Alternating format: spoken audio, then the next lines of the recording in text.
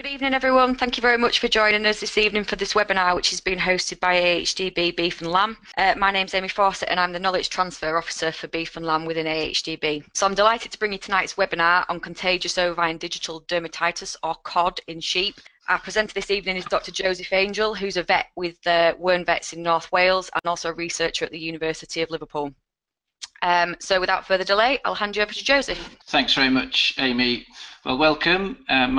As Amy said, my name's Joe Angell. I now work at Wern Veterinary Surgeons in North Wales, and I have an honorary position at University of Liverpool, where much of the research that I'm going to talk to you about this evening was carried out. I must just say at this stage, the research was funded primarily by the British Veterinary Association, but also we received substantial support from AHDB Beef and Lamb and Hubiki Cymru in Wales as well. So I'm going to talk to you about this disease, Contagious Ovine Digital Dermatitis, or CODD, and try and update you on the latest advice. In this talk, I'm going to go through the diagnosis of the disease, in particular how it's different to foot rot. We know from several surveys that lots of farmers and indeed lots of vets misdiagnose CODD as foot rot. I'm going to go through treatment of cases, so treatment of individual sheep with CODD, and also try and provide you with the up-to-date advice on how to prevent and control CODD on your farms. So first of all, what is CODD? Well, it's not a fish. Everyone says, are you working on fish? No, it's not a fish. And the easiest way to describe what CODD is to talk to you about what foot rot is briefly, and then show you how CODD is different.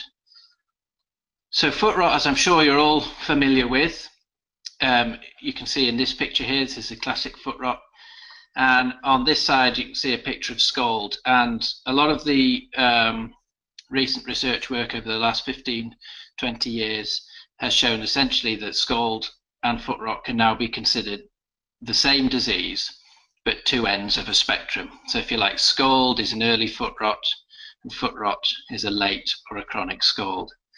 And they're both caused by this bug here, Dichelobacter nodosus. That's not that important, although it's only important because it's different to what causes CODD. So scald starts in the piece of skin here between the two parts of the hoof, between the two digits. We call this skin the interdigital space. And the bacteria grows here, and then it sort of works its way up the inside of the foot and onto the sole until you end up with this classic foot rot picture here. So CODD is different in that it starts here on the front of the foot, and it specifically targets the area where the skin stops and it joins the hoof horn. So we call this area the coronary band. And you can see here I've actually had to part the hair to show this early CODD lesion in order to be able to find it. And these sheep with this size lesion are very hard to find. They often don't show lameness, so they're difficult to pick out of a flock. And the only way really to find them is to turn sheep over and look for them, and that becomes important later on.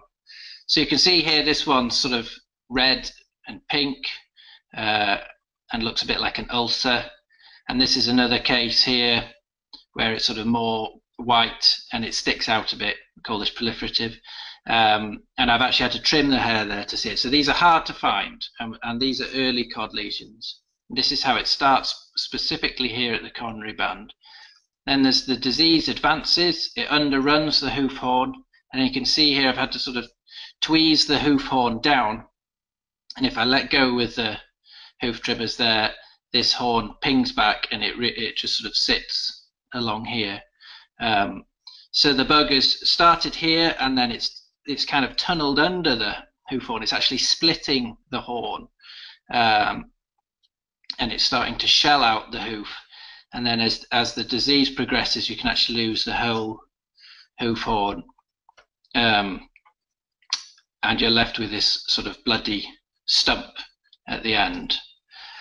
The hoof horn can then regrow if it's treated properly and the sheep's given a chance to heal. So this picture, this is the unaffected side, this is the healthy side, and this was the affected side. So you can see the horn has regrown, but it leaves the sheep deformed. So this digit is shorter than this one and it's wider, and you often get these sort of circumferential creases around the foot, giving it this knobbly, diseased appearance.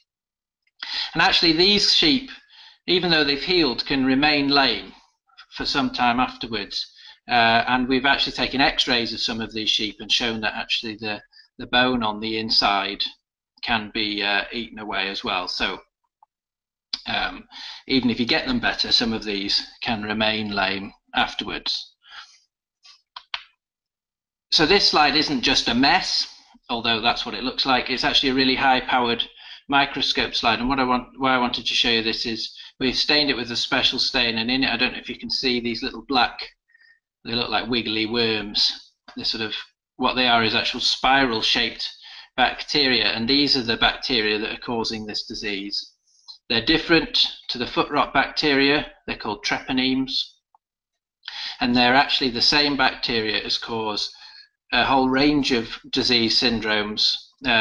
Most notable is digital dermatitis in cattle, but we also now see a very severe form of lameness in goats, which we find these bacteria in, and also in wild elk in America. We've also started to find them in pig tail biting wounds and ear biting wounds. So they're beginning to crop up everywhere, and wherever we find them, we find really severe, nasty disease. So that's what it looks like, and that's how it's different to foot rot.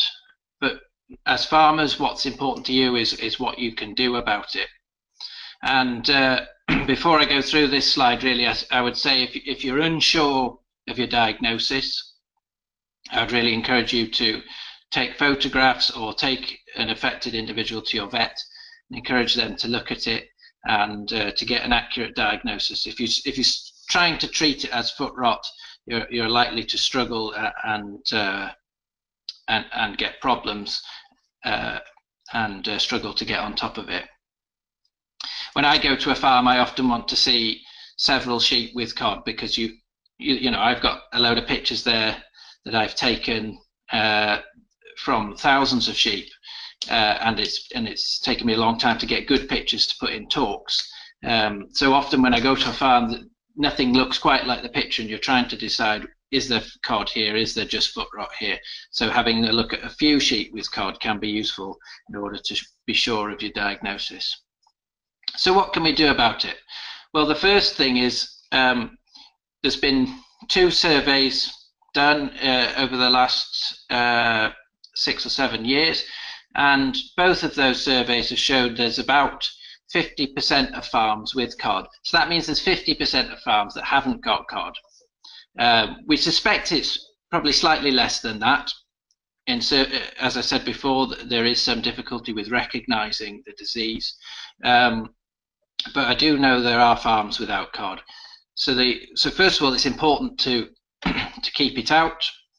And in these surveys, when we ask farmers, how did CODD arrive on your farm? A lot of people say they don't know how it arrived, but those that do know often say they can identify that it came onto their farm through the purchase of a sheep with an infection, often a ram. So that's what farmers are telling us, that's the main way that CODD can come onto a farm.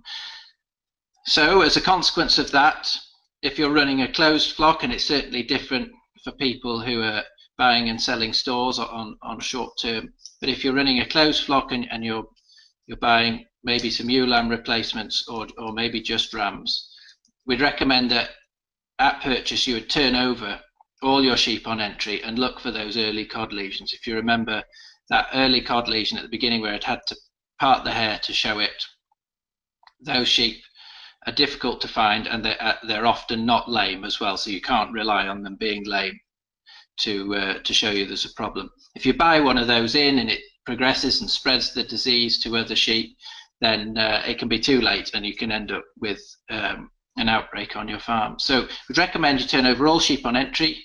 It doesn't take that long to do, and look at every foot. There's also other ways that disease can be spread, and certainly we know of cases where fences have been not up to scratch and lambs or sheep with cod have crossed a fence, and that's led to the introduction into neighbouring farms. And there's also can be issues with grazing commons, where if one farm's particularly got an issue with cod, it can then transfer on a common. And we've got experience of both those two situations. So think about your biosecurity on a farm. I know on many extensive farms that could be really difficult to achieve, but do your best to do it, and keep chipping away at that to improve biosecurity. So that's the first point. We've recently done a study where we showed that these treponemes can survive on hoof knives. So what we did is just swab the blade of some hoof knives after they'd been used to trim some sheep with cod, and then my colleagues were able to grow those bacteria in the laboratory and show that they can survive on those hoof knives. There's been some other groups working on this disease, and particularly in the Netherlands, they've shown that these bacteria can survive in slurry for a few days. And we've recently done a study where we were able to grow them off the gloves of hands used to handle feet like this. So we handled some feet, we swabbed our gloves and showed that the bacteria could survive on the gloves. We then took the gloves off and left them in the laboratory for several days and swabbed them every day until we couldn't get a positive result. And we were able to show that the treponemes could survive on those gloves for 3 days in the air. So if you can imagine, on some hoof clippings or in the muck, then these treponemes could potentially survive longer. So it's really important to think about what you do with your pens after using them, and what you do with any hoof clippings that you might generate. We did show also in this glove study that it was very easy to kill the bacteria. So we tried a number of disinfectants commonly available, and we even used antibacterial hand soap that you can purchase from a supermarket, and we're able to show that virtually all the bacteria were removed with all those products. So simple cleaning and disinfection will go a long way to remove the bacteria from contaminated surfaces. So I think this is sort of really important when looking at your farm system, to sort of stand back and think, right, where are the areas of risk? And there was a really good example of a farm I went to, and we'd managed to eliminate cod from that farm and get rid of all disease. And he had another flock of sheep kept elsewhere which still had cod. And he sheared those sheep with cod in some pens, and then the next day he brought in some other sheep from his cod-free flock into the same pens, and 2 weeks later he started with a cod outbreak in those sheep. So it shows how easy it is to spread disease from one group to another just through poor biosecurity. So there's lots, every farm's different, and it's difficult to sort of make hard and fast rules. You should use this or you should do that. But what I would encourage you to do is have a conversation with your vet or your farm advisor and work out the best way to reduce the spread of disease with the particular system you've got. So we're going to talk a bit more about control. It is possible to eliminate disease from flocks. We don't think it's that possible to do that with foot rot, although there are some flocks that claim to not have foot rot. But it certainly is possible to eliminate cod. Some flocks it's just very difficult to be able to do this with the management they've got, and so it may be that control is more of the way forward. So in several studies now we've shown that for individual sheep, the biggest risk factor for COD is foot rot. And we've also shown that if you work at reducing foot rot, then you also have an effect on reducing COD. We're not quite sure why this is, but what we think is that the bug that causes foot rot, Dichelobacter nodosus, we think that essentially can colonize the skin on its own and damage the skin and essentially make a weakness, allowing the treponemes to come in secondarily and cause COD afterwards. So the strongest study that showed this effect was where we actually vaccinated sheep using the foot rot vaccine that's available, and we actually showed that this was a farm that had foot rot and COD in the sheep, and we vaccinated half the sheep with foot rot with the foot vax, and the other half we left alone.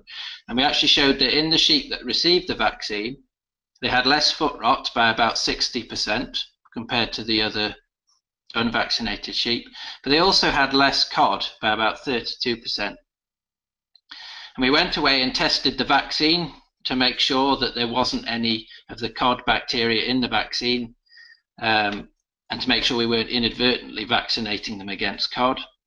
And you'll be pleased to know it has got in it what it says on the tin. It has only got the foot rot bit in the vaccine.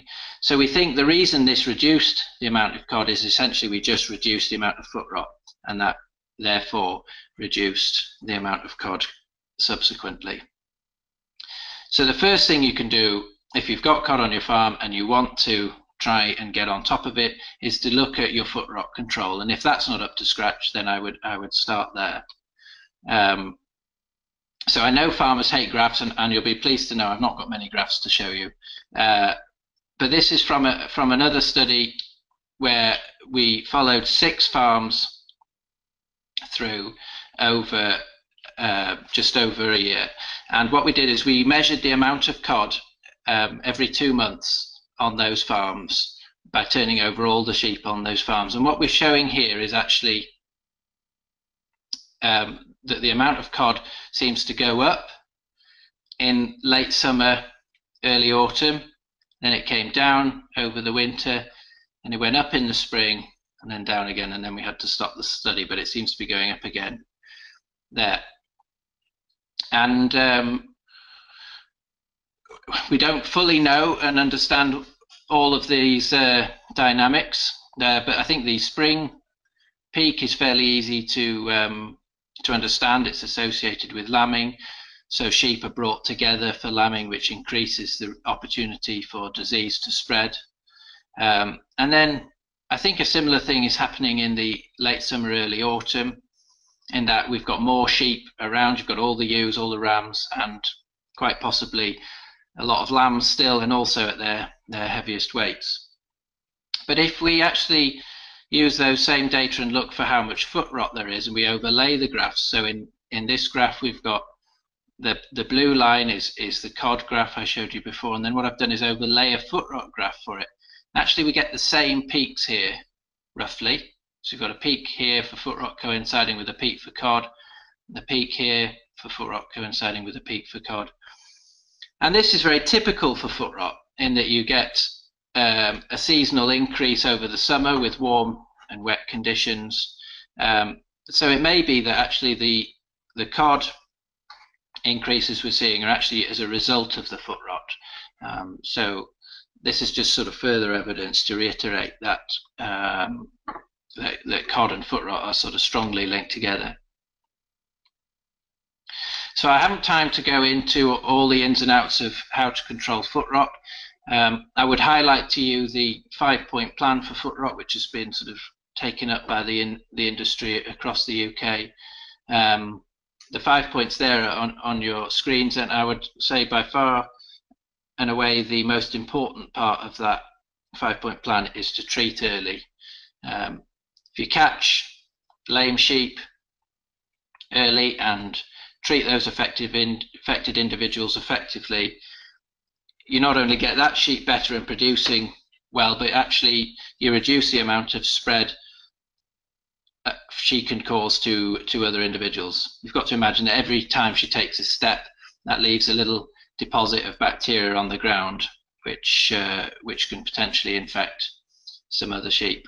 If you want more information on that, I'd encourage you to look at the AHDB Better Returns Programme resources. There's the lameness bulletin there, which has got up-to-date information on controlling foot rot. There's also quite a lot of information on the Warwick University website as well. They've done quite a lot of the recent work on that.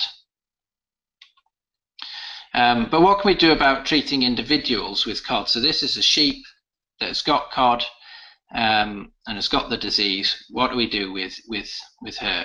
Well, actually, there's not that many studies done on it.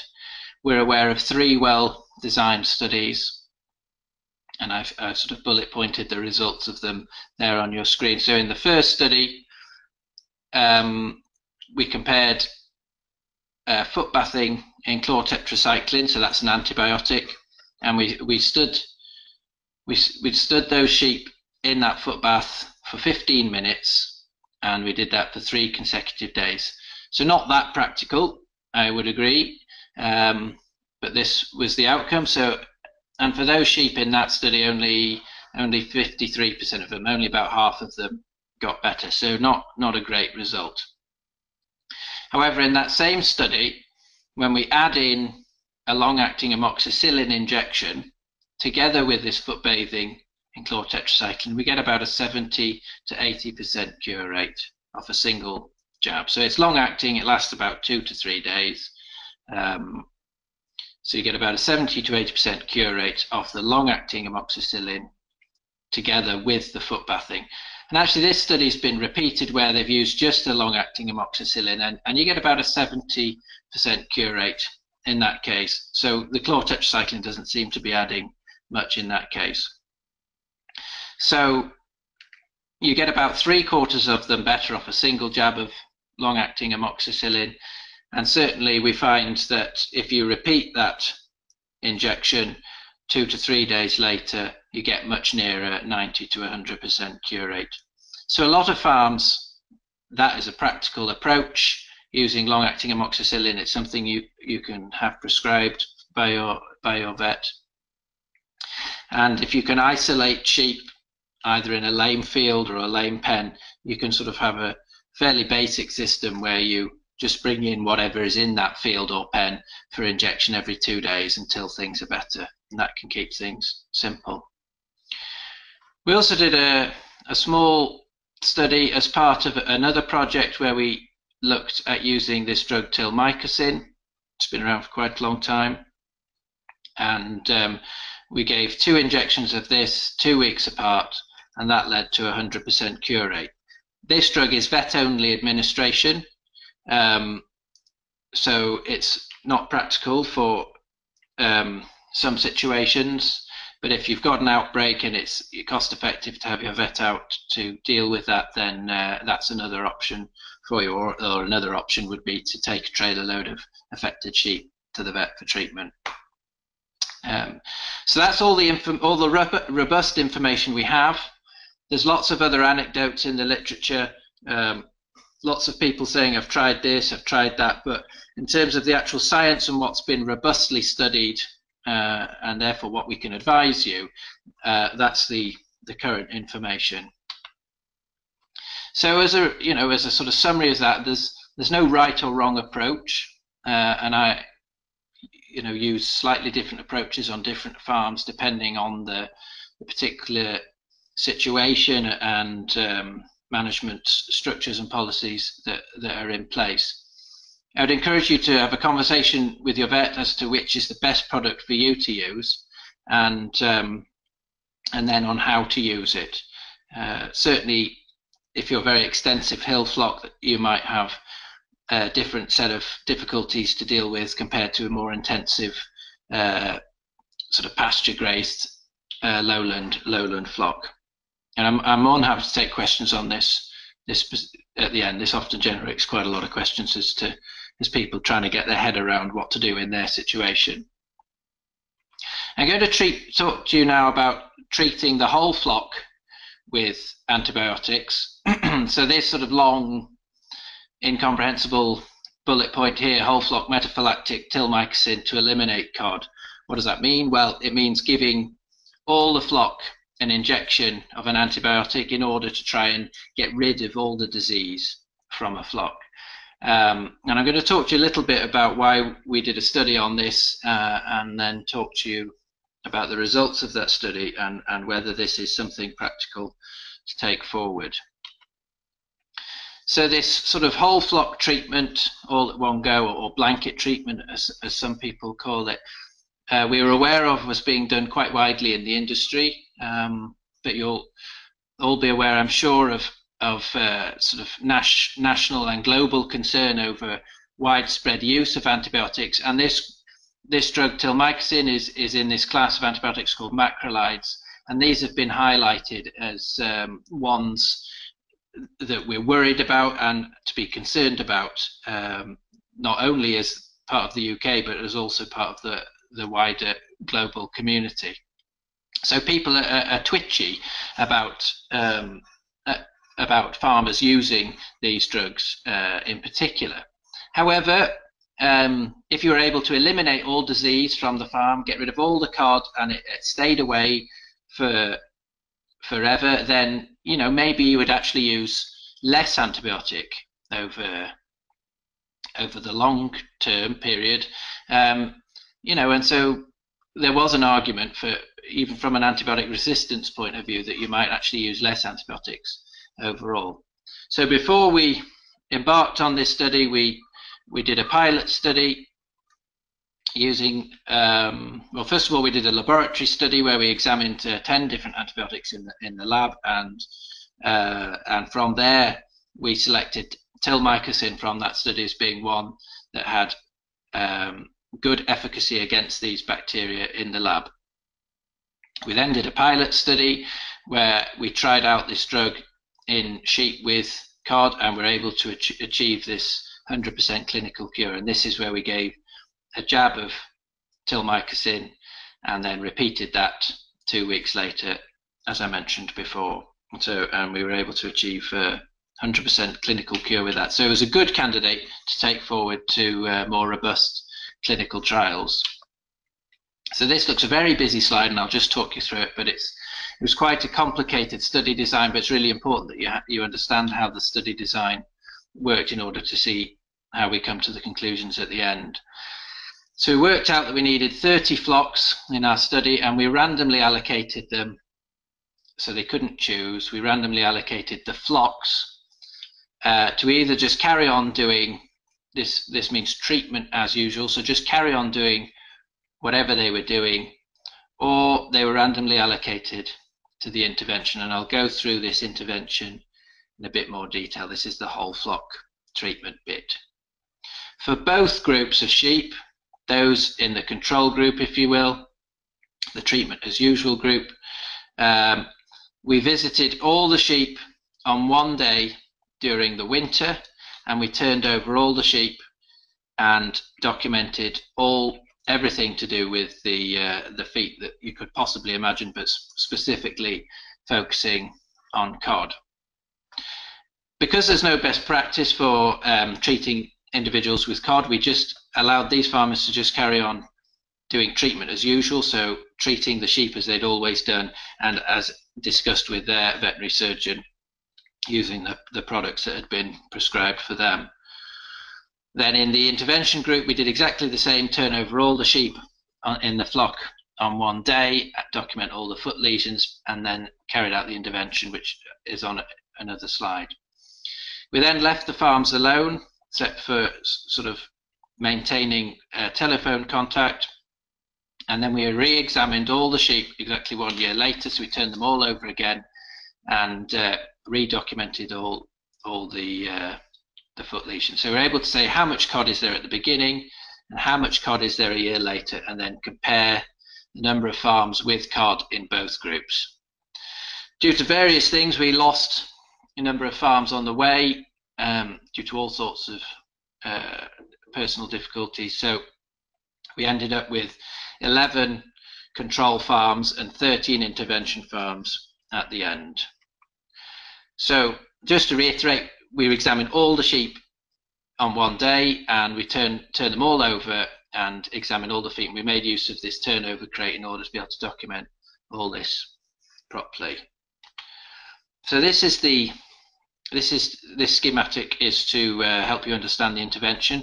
So on day one in the intervention farms, all sheep received a single jab of tilmycin at the high dose rate under the skin. And this square is meant to be a pen. All the sheep, as you can see, they're coming through that system. We're able to identify those with CODD.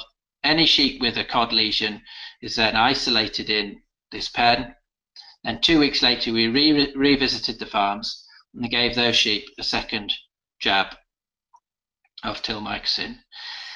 They were then further isolated for another 2 weeks. So these sheep with CODD were isolated for a full month, having received 2 jabs of tilmycin. In addition to this, we wanted to do a belt and braces approach. We said to the farmers, if you buy any sheep in during the year, phone us when you buy them, isolate them on arrival to the farm, and we'll turn up within 24 hours and inject them in this same way in order to ensure that that they don't bring any disease onto the farm as well. So we thought, if we're going to try and do this, we're going to do it properly. So this is just to give you an idea of the size of the study. So we had 15 control farms, 15 intervention farms enrolled at the beginning, and we had 3,500 sheep in the control group and 4,500 sheep in the intervention group. Various farms dropped out, but by the end of the study, farmers always try and find you more sheep. We had about just over 4,000 sheep in the control farms and just over 5,000 in the intervention group. So as I said, in the analysis, we had 11 control farms and 13 intervention farms. So this is the last graph, you'll be pleased to know, and this is the results of the study with regard to CODD. So what we've got here is the flock number across the bottom. So each of these numbers represents a single farm. And in the blue dots are how much disease there is, the percentage of sheep with disease at the beginning of the study. And then the red squares are how much disease there is at the end of the study. Then we've got the control flocks here and the intervention flocks here. And you need to remember that the study objective was, can we get rid of disease from these farms? So you can see, hopefully you can see that 6 farms in the intervention group eliminated disease and 1 farm eliminated disease out of the control group. So the results of this are essentially the clinical elimination of CODD on affected farms is possible for a year, but it's got a high failure rate. In our study, 7 out of the 13 intervention farms it didn't work on. So that's more than half. And actually, when you compare the percentages between the intervention farms and the control farms, there's no statistical difference. So interestingly, because we looked at all foot lesions, we were also able to show that no farms eliminated foot rot at all. So that survived on all the farms. So sort of, you know, what can we do with this data? This is real data. It's never straightforward. You know, and should we be doing whole flock treatment? Well, as I said before, macrolides, this antibiotic falls into this class. Macrolides are critically important for human medicine. That's a statement made by the World Health Organization and has been taken up by countries worldwide. And so we need to sort of hold that in one hand. In our study, there was a high failure rate. So we were only successful on 6 out of 13 farms. So that is 7 out of 13 farms it didn't work on. Lots of people ask, well, why do you think it didn't work? We're not sure. It's really difficult to drill down completely why that didn't work. I suppose there are a number of possibilities. One, we never eliminated it in the first place and it just grumbled on in the flock. 2, we eliminated disease and then sheep were reinfected, and they could have been reinfected from some sort of reservoir of bacteria on the farm somewhere, maybe some dirty pens, maybe, who knows. asking questions on those farms, there were biosecurity issues on most of them, which comes back to the point I mentioned earlier about looking after fences and thinking about where sheep are grazing and whether there's any disease risks to where you're grazing your sheep.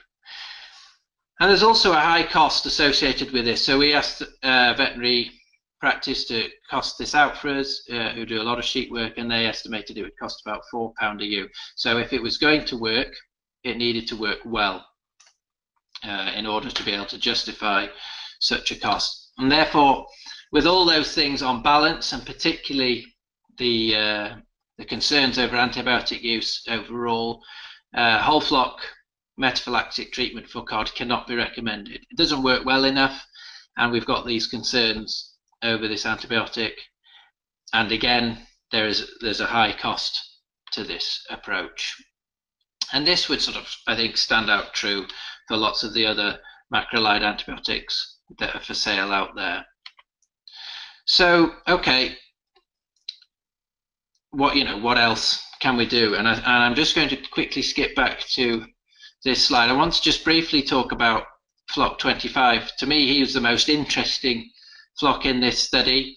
He was able to eliminate disease from his farm altogether without our help, if you like. And when I first visited him some years before the study started, he had quite a major problem with both foot rot and COD. He had certainly about 30% of his flock lame with something. And what we did is we instigated a foot rot control program first. So we implemented the 5-point plan. We were able to get on top of his foot rot, and then he just doggedly went at identifying lame sheep. He identified them early. Anything with a foot lesion was isolated, and then he treated them appropriately until they were better. And he used a long-acting amoxicillin injection. And he just quietly got on with that, and by the end of this study, he'd eliminated disease. But what was interesting is I saw him some weeks ago again, and he said, we've not had any COD for ages, and he says, I've just bought some ewe lambs because they were cheap. He says, you'll never guess what. He says, I did isolate them in a field, and after 2 weeks, there's at least 10% of them hopping about, and they've got COD. So he was scared stiff of reintroducing it to his flock, and I think it shows even on farms where management and knowledge is right up there. It's easy to make mistakes, particularly with regards to biosecurity. So I'd encourage you to involve your vet for a sort of holistic approach to lameness management and control, particularly because foot rot and COD interact so well. Often things you'll do for foot rot will help you control COD, but certainly if you're trying to treat COD as foot rot, you'll run into trouble and struggle and become frustrated. If you haven't got a vet who's willing to engage with sheep, try and find one who is. There's lots of really good sheep vets around. I've just come back from an international conference of sheep vets, and everyone is keen and excited to be working on lameness control. So find yourself a good sheep vet and engage their services appropriately in order to get this disease and indeed foot rot managed well on your farm. I can't emphasize enough how important it's going to be to adopt good biosecurity measures, and this is going to become even more important as we move forward in a world where control of disease, particularly using antibiotics, is going to become less and less favourable. I'd really encourage you to deal with foot rot promptly, if not already doing so.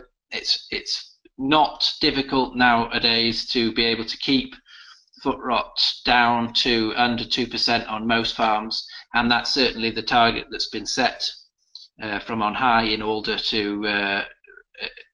for sheep farmers to be aiming for. And so if that's an issue on your farm, I would again encourage you to look at that. So what can we do on your farm? If you've got lame sheep, I would just encourage you to turn them, make a diagnosis, isolate them if you can, if possible. I know that's not always possible on farms, but do look at ways of doing that, and then treat affected individuals with an appropriate product, and that may vary from farm to farm depending on your system and what you have available.